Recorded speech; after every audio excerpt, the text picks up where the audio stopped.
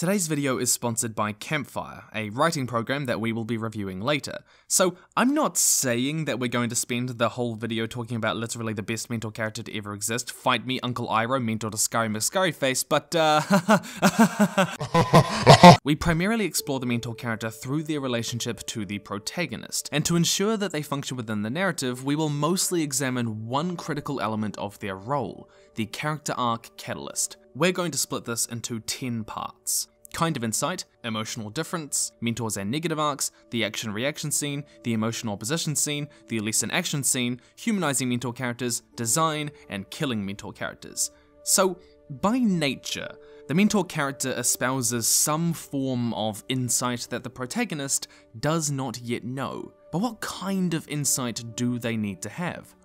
In K.M. Whalen's fantastic book, Creating Character Arcs, a good point she makes is that at the heart of any character arc is the lie. He is harboring some deeply held misconception about either himself, the world, or probably both. Your character may not even realize he has a problem. What matters in writing a mentor character is the relationship they have to that lie the protagonist believes, and the role of that relationship will change depending on whether the character has a positive arc, changing for the better, or a negative one, changing for the worse. In a positive arc, the mentor has specific insight into the truth that the protagonist does not yet believe. In The Last Airbender, Zuko believes that his self-worth and his honor comes from the approval of his abusive, manipulative, domineering father.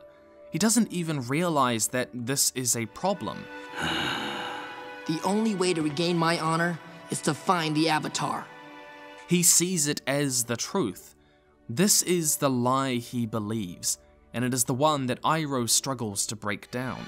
I know my own destiny, Uncle. Is it your own destiny, or is it a destiny someone else has tried to force on you? I have to do this. I'm begging you, Prince Zuko. It's time for you to begin asking yourself the big questions. Who are you, and what do you want?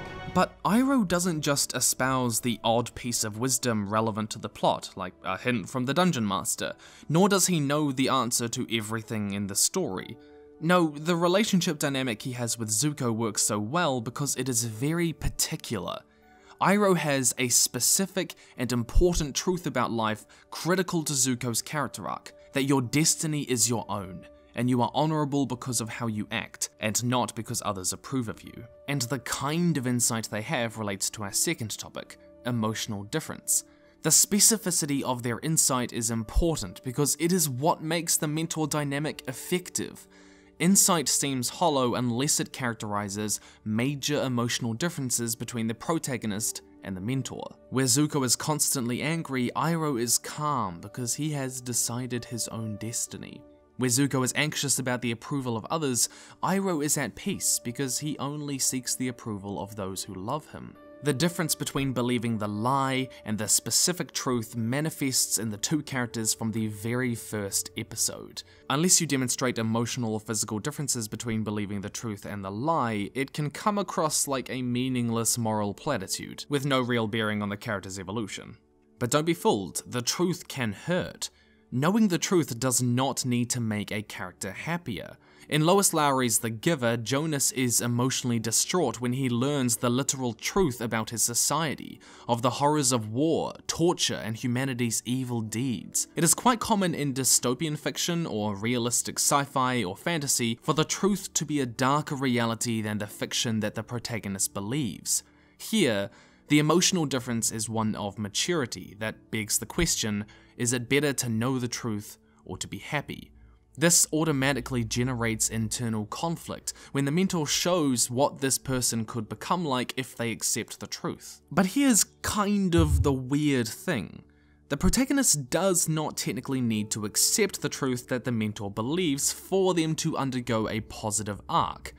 In the 2006 film History Boys, a class of boys are mentored by Hector, who believes that education is valuable for education's sake, and while we see in the story that there is value in Hector's wisdom and the boys grow as people because of it, the events of the story and another mentor also show the boys that the purpose of education is to get a job and set you up for university and life financially, that it helps you integrate into society. A mentor character does not need to have the whole truth. They could be wrong about or not know a lot of things, but be right about one crucial thing that matters. This is an idea rarely used, but it's one with a lot of potential. Nobody in our lives, parents, teachers, partners, role models, have the whole truth that we need to understand. When we see through lies and grow as people, the truth we come to is often a combination of insight from others and our own personal experience. In a positive arc, the mentor's role is most narratively satisfying when their wisdom is specific to the lie the protagonist believes. They may have the whole truth, or your protagonist may find value in their insight, but ultimately they may see through the lie and find a different truth that builds on the mentor's wisdom. Iroh and Hector, though, are examples of a mentor in a positive change arc, where the protagonist changes for the better. But what about negative change arcs or tragedies where the characters change for the worse? In this, the mentor guides the protagonist towards the truth, but the protagonist ultimately rejects it, leading to their downfall. We can see this in Obi-Wan Kenobi in Revenge of the Sith, where Anakin rejects the truth that love is stronger than physical power. Love won't save you, Padme. Only my new powers can do that. This dynamic is usually the most tragic because we can see what they were meant to become. We see the mentor fail, and mentors aren't meant to do that. But one really interesting point of tension for the mentor in a negative arc is that the protagonist's rejection of the truth is often rooted in the flaws of the mentor. This is in usually one of two ways. The mentor does not empathize with their struggle enough, alienating them, or they force them to make a decision that they have not matured enough to make. If they can't change, then the protagonist is usually condemned to a negative arc, unable to accept the truth. A clear example of this is actually Toph, whose brash and forceful mentoring in Avatar and lack of compassion for Aang caused him to initially reject earthbending and its philosophy. In most mentor relationships, the mentor pushes back against the worst inclinations of a character and fosters the positive inclinations in hopes to bring them to the truth. But this runs into a problem that John Truby recognized in The Anatomy of Story. You never want to create characters that sound like a mouthpiece for your ideas. Good writers express their moral vision slow and subtly, primarily through story structure and the way the hero deals with a particular situation. But how does the mentor bring the protagonist to understand the truth without becoming a walking, talking thematic mouthpiece? How do they actually mentor the protagonist? Let's discuss 3 important scene types that you can use. The first is the action-reaction scene. In the action half, the character has a goal, they meet an obstacle, the outcome is usually disastrous, and in the reaction half, they react psychologically to the outcome, they face a dilemma, and they make a decision. In Harry Potter and the Prisoner of Azkaban, Harry wants to learn to conjure a Patronus, fights a Boggart, but he fails, he then blames himself, he has to decide whether to continue, and he does. This weaves into the truth that Lupin is trying to teach him. He can never forget his happiest memories in the darkest of times, because for all you plebs who don't read Harry Potter, you have to use happy memories to conjure a Patronus. The mentor in the action-reaction scene plays a very particular role. They make sure that the protagonist gets past at least one of these 6 steps that they would be unable to alone.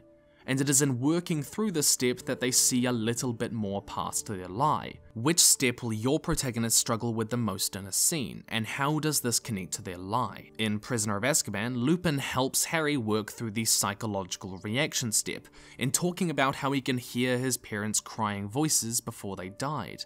In Avatar, Iroh helps Toph work through the dilemma step, in talking through how accepting the help of others does not make you weak. Each of Harry and Toph's isolation and failure shows us the consequences of them believing the lie, rather than just telling us.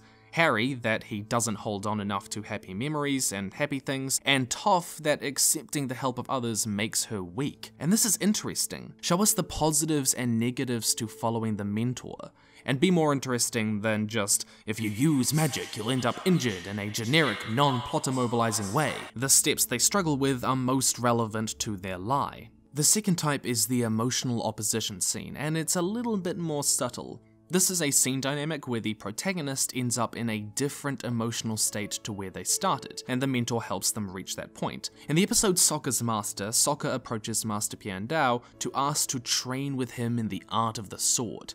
He is feeling worthless and despondent. Let me guess. You've come hundreds of miles from your little village where you're the best swordsman in town. I have a lot to learn. You're not doing a very good job of selling yourself. Your butler told me that when I met you, I would have to prove my worth. But the truth is, I don't know if I am worthy. But by the end of the scene, Master Piandao has Sokka feeling hopeful and of worth when he agrees to train him. I will train you. Like with the first scene, the mentor plays a very specific role in the emotional opposition scene. They take an action that subverts the expectations of the protagonist. This confronts them and causes emotional change.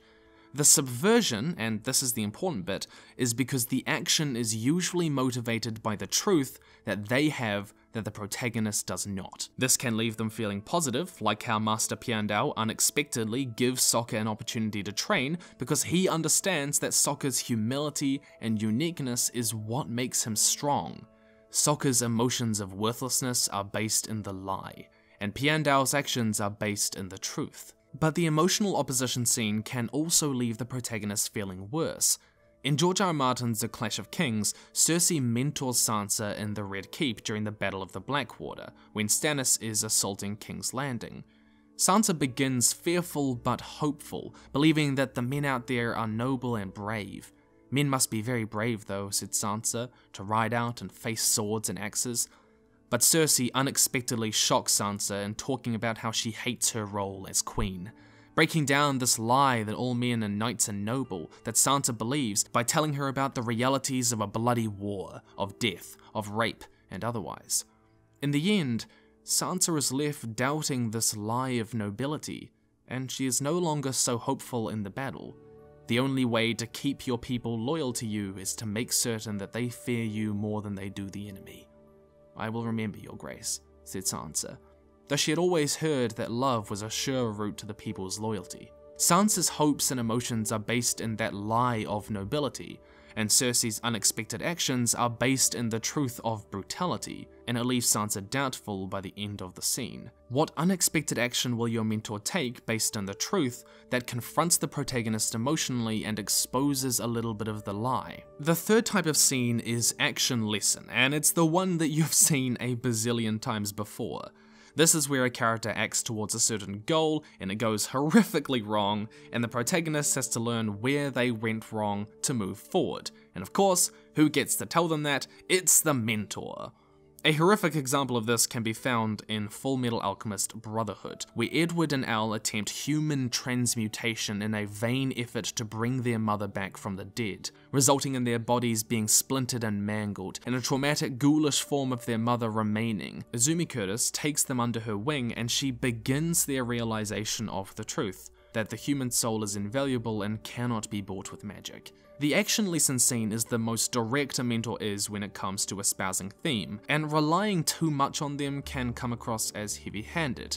Crucially, the emotional experience of their failure should change the protagonist to believe, accept, or understand a lesson that they could not before, rather than it being a case of them just not having heard it in time.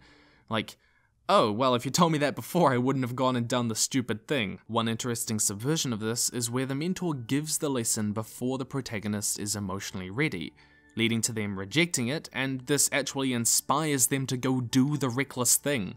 In George R. R. Martin's Game of Thrones, Maester Aemon tells Jon that the men of the Night's Watch must have no divided loyalties to weaken their resolve. This advice causes Jon to abandon his duties when he learns that Ned is killed, which would have ended in his execution had he not been taken back by his friends. Only after making the mistake of leaving does he see the value in firming his loyalties to the Watch, which turn out to be a good, mostly good idea. Spoilers. Humanizing mentor characters.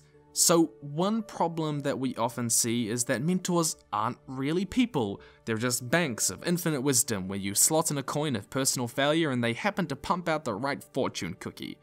Because of this, they don't seem to have flaws, or the ones that they do have don't really play a role in raising tension in the narrative. There are three common methods that I tend to find work best. Firstly, using the action lesson scene to explore the mentor as a person. In Fullmetal Alchemist, Izumi had actually practiced human transmutation herself long ago.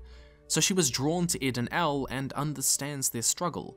In Avatar, Iroh was once someone who saw power as the most important thing, till it led to the death of his beloved son, Lupin. Brave soldier boy comes marching home. So it breaks his heart to see Zuko falling down the same path. The action lesson scene is typically most compelling where the mentor themselves has already made the same mistake. Phrasing the action lesson scene as an exploration of the mentor's mistakes, showing the protagonist his or her scars, literal and figurative, helps the scene feel less like a moralistic sermon and more like a genuine emotional connection of empathy between the characters, despite delivering the exact same information. It allows you to avoid the fortune cookie machine trope. Secondly, we talked before about having a mentor that only knows part of the truth relevant to the protagonist. And this works really well because it allows us to see their flaws play out in the story, humanizing them. Consider how the things they do not know might cause problems for them in the narrative, either leading the protagonist into a situation that is not right for them, or causing conflict between the two characters, or even resulting in the mentor's death. Thirdly, and this is my favorite because it is so damn simple and almost no one does it, giving the mentor a character arc. One mildly common arc is the cynical mentor returns to the fold, which can be seen in... should I even... please, just focus on this little bit. The Last Jedi. Rey seeks out Luke, the mentor, but he rejects her as he has rejected the truth he once knew, that the Jedi can bring balance to the Force. It is only Rey's persistent sense of hope and optimism that causes Luke to return to the fold and embrace his role as Jedi Master. The second mentor arc is not inspired by the protagonist. In Legend of Korra, Tenzin is meant to be Korra's spiritual mentor, but we soon find out that he has not yet connected with the spirit world as is expected of him. Eventually, Tenzin has to grow to accept that he is not his father, who could, and that he has not failed because of that. He is his own person. Which elements of your protagonist might confront the mentor with a truth that they forgot or don't know of? Which events in the story might confront the mentor emotionally? And now we come to killing the mentor. In 99% of cases, the generic mentor is killed because A, the author wants the protagonist to grow up, and B, they need to make the decisions. So... think Eragon's Brom, Star Wars' Yoda, and Shakespeare's Falstaff. Now, I want to be clear, this is not a bad trope, but this is only one purpose that the mentor death can serve in the narrative, and it's what makes it feel so familiar for readers. And there are other ways of making the protagonist grow up and make their own decisions. In Avatar, Iroh is simply separated from Zuko, forcing him to make his own decisions and put Iroh's advice into practice. Only in embracing them are they reunited. This can also be more effective and meaningful, because the hero is now following their advice because it's worth following, not out of a sense of nostalgia or owing it to them because they died for them. But the easiest way to avoid the mentor sacrifice that some people loathe entirely is to give the mentor's death a second purpose in the narrative. In A Game of Thrones, Ned's death does not just propel the other characters forward, but it firmly establishes a central theme. All men must die, even perspective characters. In Artemis Fowl, The Opal Deception, the death of Julius Root is less used to motivate Holly Short, but to firmly establish how big of a threat Opal poses, the villain. She took down Julius Root when even Artemis couldn't. Thirdly, remember how we discussed mentors having flaws? Having their death result from a personal flaw strictly distinguishes them from the sacrificial trope that people loathe entirely. In Aaron Ahaz's The Dragon Prince, King Harrow is killed because of his warmongering past and underestimating his enemy. This also doesn't motivate Callum to act because he doesn't even know it happened. Instead, Ahaz used it to create a point of dramatic irony with one character willingly keeping the secret of his death from them. On top of this, the fact that Gandalf was killed by a Balrog in 1956 does not make the death of your mentor less meaningful. Killing the mentor will still be a strong emotional beat as long as we care about the relationship that those two characters had. The label of being a mentor is not enough. The reader has to see this relationship as a vital part of the protagonist's emotional makeup to care, How many times has a romantic lead been killed off effectively, despite Romeo and Juliet? As a side note, killing the mentor is often used to force the hero to make their own decisions, but this is a common result of having the protagonist be somewhat passive in the first act of the story, with the mentor making the decisions about where they go, what they do, when they fight, when they don't fight. You can simply invert this and have the protagonist already making their own decisions. That way, it is natural for them to continue on their quest. That doesn't really change. Finally, designing the mentor. I've always been a big proponent of the idea that the aesthetic of a character matters less than the function of them in the narrative when it comes to originality. Just because the mentor is an old, sagely white dude doesn't make him a cliche if he plays a sufficiently unique role. Iroh wasn't a cliche, even though that cliché's been around for literally hundreds of years. But do consider alternate sources of wisdom for the character. In Dr. Seuss's How the Grinch Stole Christmas, and yes, we are going to talk about this, the old cynical dude is mentored by the young and optimistic girl, Cindy Lou. Yes, one of the best mentor relationships out there.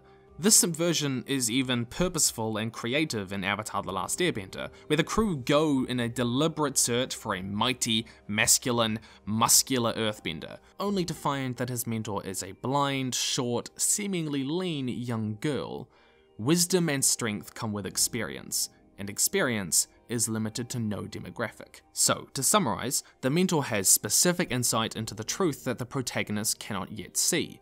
It can be effective to show the emotional differences between them because of this, positive, negative, and neutral. However, the mentor does not need to have the whole truth. They may be wrong about some things, and the protagonist may find their own truth, building on that specific insight. Secondly, in a negative change arc, the fall of the protagonist is usually facilitated by the flaws and mistakes of the mentor. This is often by not empathizing with them enough or forcing them to make a decision they are not ready for, causing them to reject the truth. This is also often a major source of tension in the story. Thirdly, in the action-reaction scene, the mentor teaches the protagonist by helping them get past one of the 6 steps that they could not by themselves.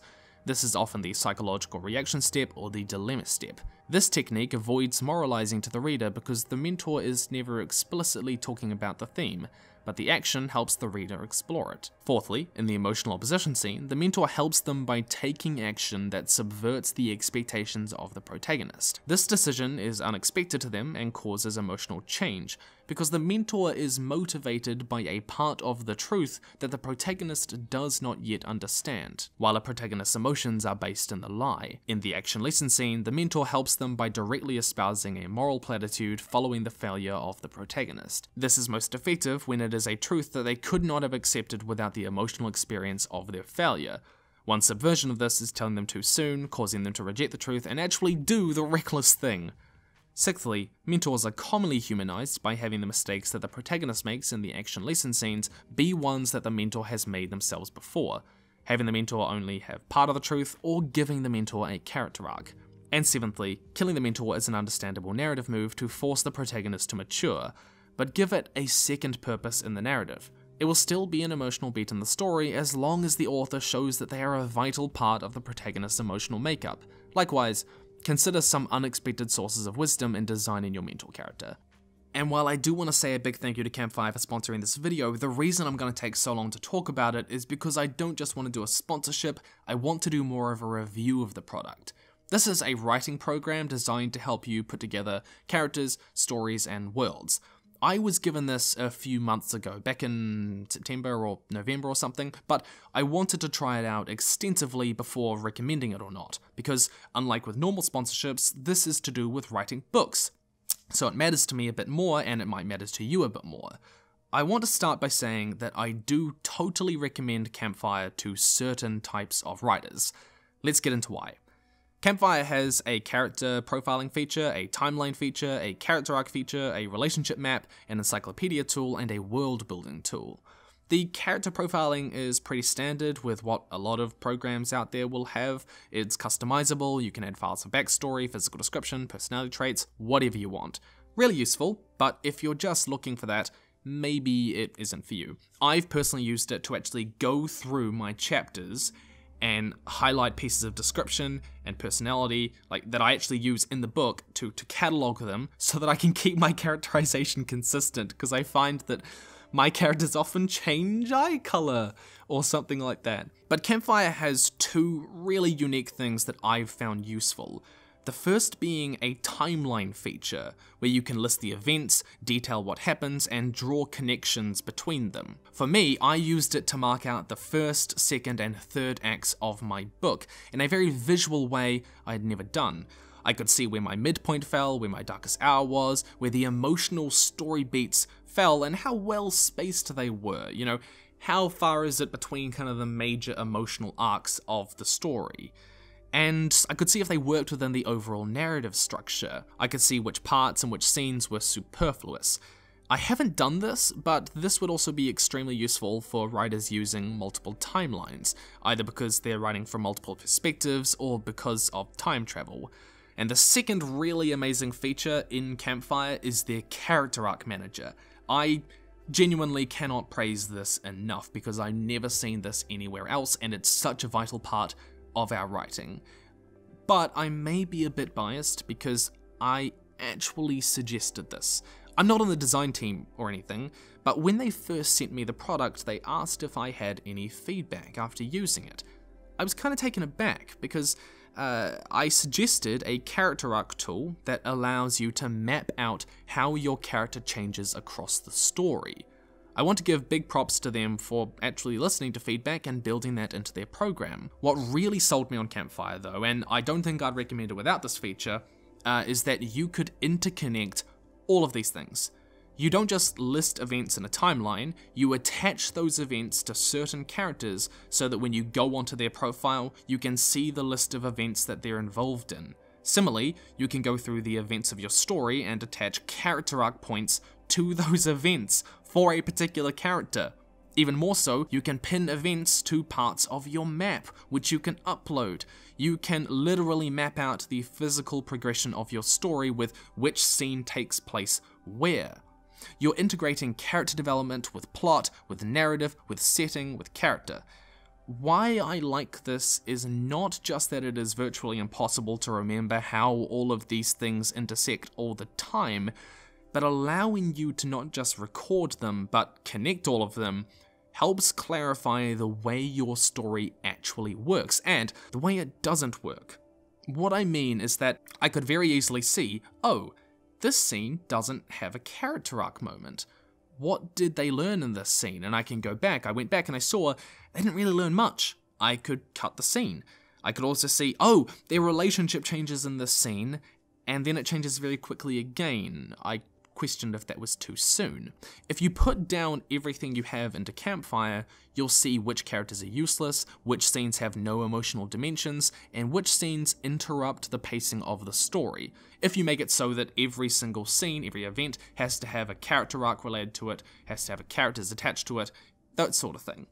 If you are a writer that really wants to focus on getting narrative structure and character arcs right, the fundamentals of your story, which should be everyone, or you forget about the details of your characters like me, then I totally recommend Campfire. However, it's not a world-building resource, though. At least not yet. The encyclopedia allows you to create entries for anything, but there are other programs out there that are more oriented towards pure world building and map building. Some people prefer to start with the world, and that's okay, but Campfire isn't built for that. And if you're just writing very casually, short stories or poems, it's more oriented towards long-form novels. It's also constantly bringing out updates though, and I can imagine it's only going to keep getting better. I hope you at least check it out. There's a link down below to them, and I also recommend getting it on Steam. That's just a slightly better product, I feel. But that is all from me. I hope you enjoyed this discussion on mentor characters, and this is a lot of work I've done over the last few weeks, because this has been pretty intense, lots of really late nights, which my girlfriend has been hating me for, but that's okay. I've still got a Civil Wars one for world building, which, knowing my tendencies, is gonna be 2 parts, but I have a Blade Runner video essay coming up. I hope I can get it done in a week. Let's see how that goes. As always, Patreon, so on, thank you to everyone who's joined up. You guys are absolutely incredible. I just cannot possibly overstate that more, because this is my career, this is my life, this is literally doing what I want to do, which is education stuff, writing. I love it, it's a passion, and you guys made that possible. All hail Mishka, haven't said that in a while, goodness, and stay nerdy, and I'll see you in the future.